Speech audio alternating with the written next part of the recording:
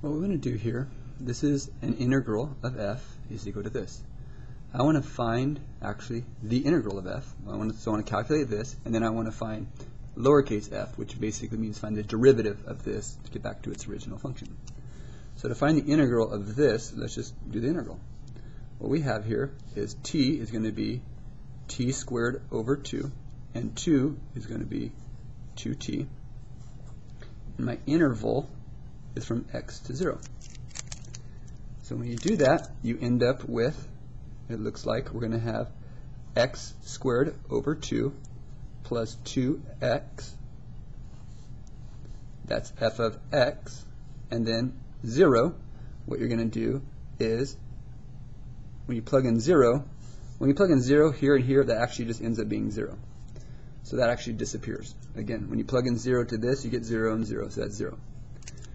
So f of x is equal to x squared over 2 plus 2x.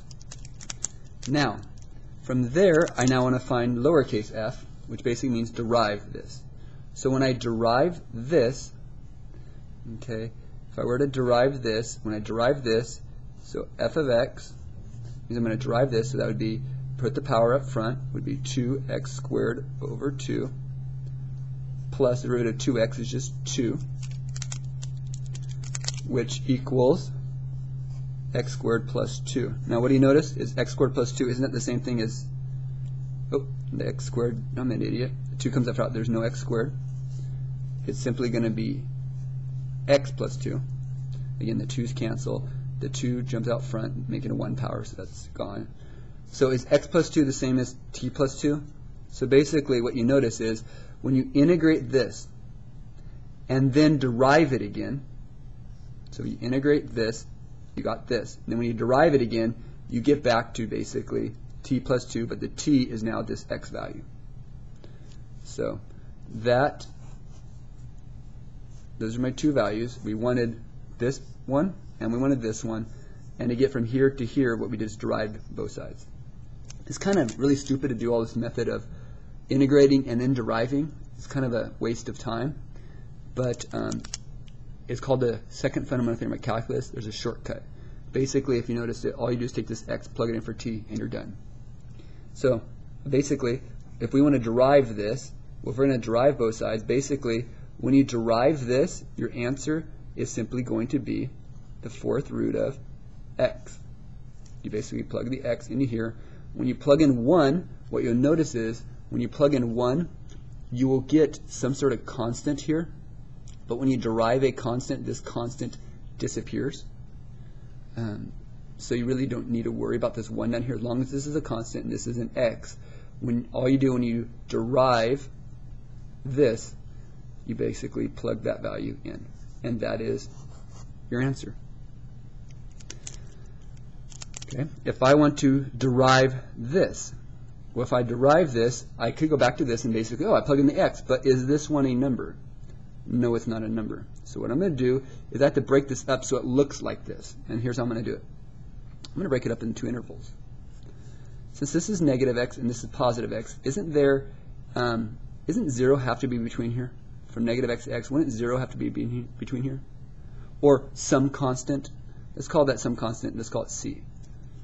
And probably it's going to be 0. But if we go from negative x to c, of t to the third dt, and then if I continue that from negative x to c, what if I go then from c to the x? Because we're going from negative x to x. I basically broke this integral into two pieces with c as the breakpoint.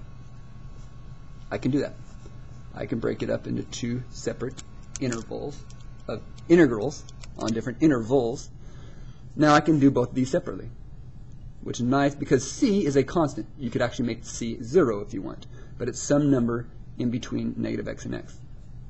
So for this one, what you first are going to have to do is you first have to understand this is going to be c to the negative x because you need your constant on the bottom. And when you do that switch, you have to put a negative out front. And for this one, this is the same thing as this. So basically, you're just going to plug x in. So this one actually is x to the third.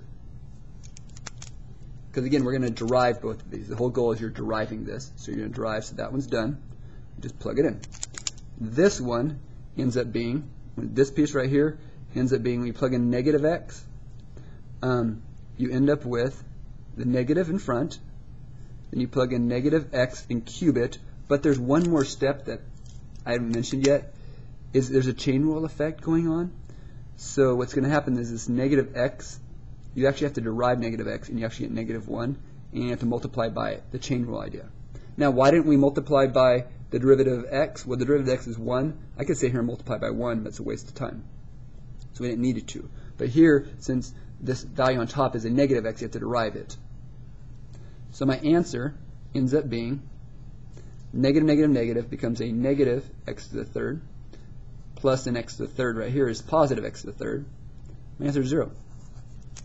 So all of that basically means my answer is 0. When you derive this, you will get 0. All right, number 90. We're going to derive this. This one looks a lot like this one, except it's an x squared on top. So to do this one, again, when you derive, you basically plug the x squared in. So you're going to get 1 over x squared to the third. But you then, like I said over here, because this is not just x, you have to derive it. So we now multiply by the derivative of x squared. So the derivative of x squared is 2x. Now we'll be done. So this will be 2x over x squared to the third is x to the sixth, which your answer is 2 over x to the fifth. So again, for this, you basically take this value, plug it in, derive that, multiply by it, and then simplify. As long as this is a constant down here. If this isn't a constant, you have to maybe break it up into 2 intervals. If it is a constant like this and it is an x, you basically plug it in, don't even have to worry about this chain rule effect. Or, for all 3 of these, you could do the long way right here. Here's the long way. It's really dumb. Let's integrate it, and then let's derive it again. That's a waste of time. This is called the second fundamental theorem of calculus. It's very short, very slick. It's all about deriving an integral where you have a constant and an x, and this is in a different type of variable than x, usually t.